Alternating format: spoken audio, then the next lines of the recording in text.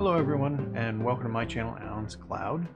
Today we're going to be talking about Kavita again. This is part of the ongoing series on some of the functionality and installation of Kavita. Today I wanted to show you how easy it is to upgrade a running instance of Kavita if you are using Docker and Portainer in a stack, which I should have talked about before. So let's get right to it.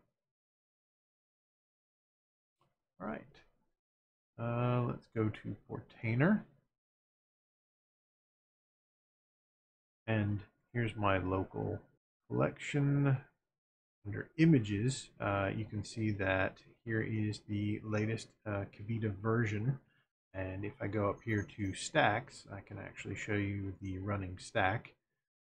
So you can see here that the image currently says nightly, and nightly is the sort of bleeding edge version of the software. If you want the stable version, you just want to use latest. But nightly, you get all of the features, and if you want to help test those features and join the Discord, come on over. And you don't even have to join the Discord if you are okay with the potential bugs that would come along with using that latest and greatest software. But I like some of the new features, and Joe's pretty good about updating these every day or every other day. So but let me show you here under images just how easy this is to update this. And up here, this is the editor. So this is when you create your stack. This is where you put the configuration. And that'll become important here in just a second. But let's look at the images again. Let's go here to the Kavita Nightly, and let's pull from the registry the latest version of it. So it should replace that one. And then here it's going to, I have my username and password for Docker Hub in there. So it's going to authenticate, and then it's actually going to download it.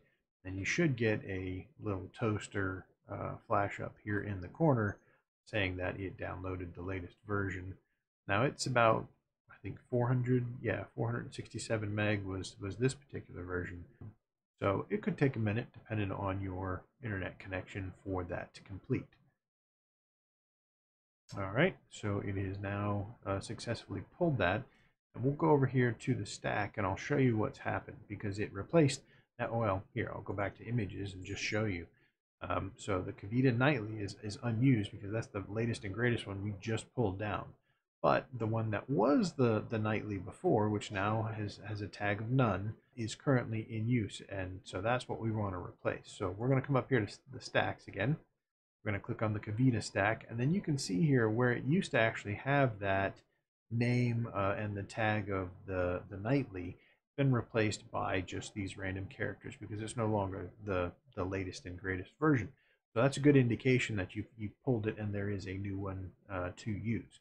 So the easy part here for updating this, you go to your editor. You don't change anything here. You just hit update the stack. And what happens is it, since it's already pulled and downloaded that latest image of the nightly, it's going to go ahead and restart everything using the same configuration, the same files, the same data and content that you had before. And there it is. It's already up and running. And as you can see here, we're on that latest nightly. And what I like to do is click on the logs here and scroll down, and you can see that this is the latest nightly version, and it's gone through and successfully done everything it needs to. Sometimes after it's up and running, there'll be database changes and configuration changes that need to happen in there, but I like to go there right afterwards to make sure that the change has been applied successfully. And then another way that you can test it now is to actually go to Kavita and then log in.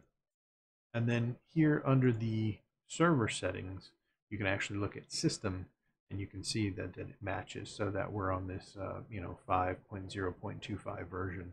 So using this particular method of a stack inside of Portainer is, I think, one of the easiest ways to run a Kavita instance. I'm actually running this on my Open Media Vault NAS directly, and so those file folders aren't being pulled from anywhere else. The Docker container is actually being run on the same system that is hosting the file, so it tends to speed things up, I think, a little bit there. So I think it's a great way of using and updating Kavita. using a stack inside of Portainer for Docker. And I hope you have found this instructional. And it doesn't just apply to Kavita. Anything else that you're running as a stack, and as you see, I've converted everything that I run on this particular NAS machine in Docker into Portainer stacks.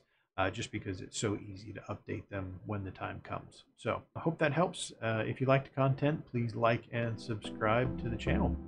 Have a good one.